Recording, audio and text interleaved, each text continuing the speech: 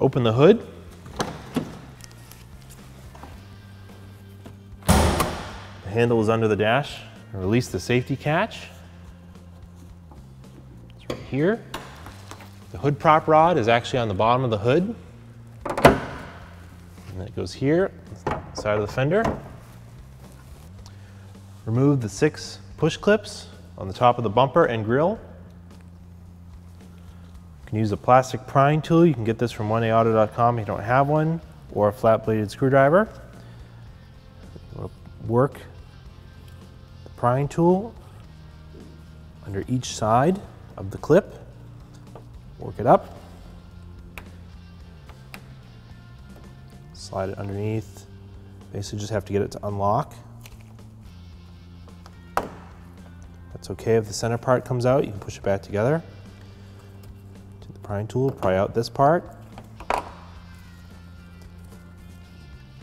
Gotta push this back together so it doesn't get lost.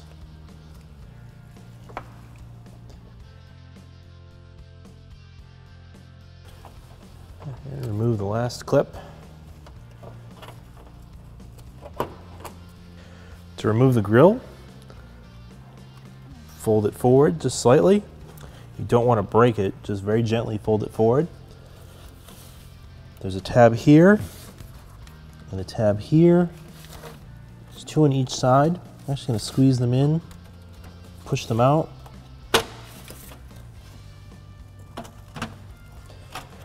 The whole grille will pull right out of the bumper.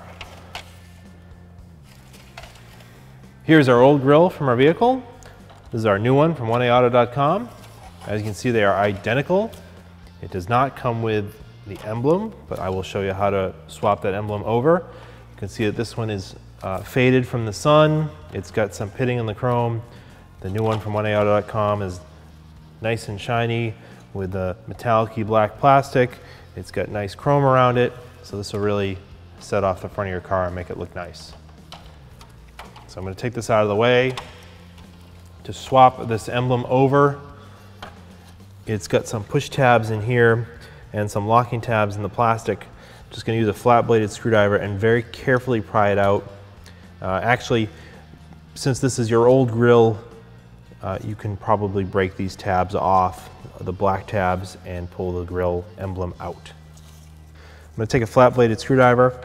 I want to keep these tabs intact because those are part of the emblem, but these locking tabs in the grille, I will break these off so that the emblem can come out of the old grille. I'll either break them off or bend them over as best I can.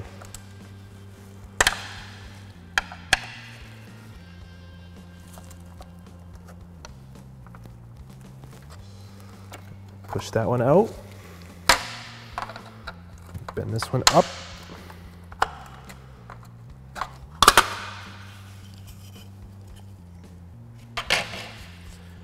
So I've removed our old emblem that's still usable from our grille.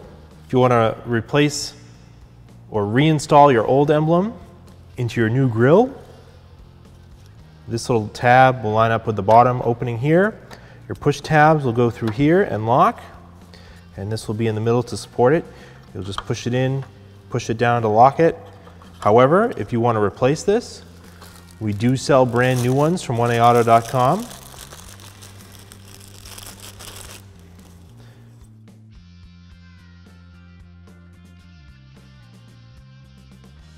Install the new grille, lining up these snap-in clips or pins on the back.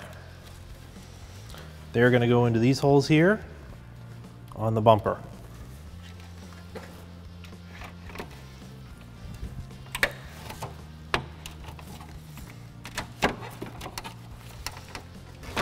With the new grille clipped into the bumper, now it's time to reinstall the push clips on the top. So these clips, these type of push clips are used in most cars, and they just push in like this. And this one's all busted and broken. If you've got busted and broken ones, you can get new ones from oneaauto.com. You'll have to remove this one. And with your new push clips, they may look a little bit different, but they operate in the same exact manner. They'll go into the hole and push it It will lock and snap in and hold things nice and tight. Reinstall the 6 push clips on the top of the grille and bumper. Line up the holes, push the clips in.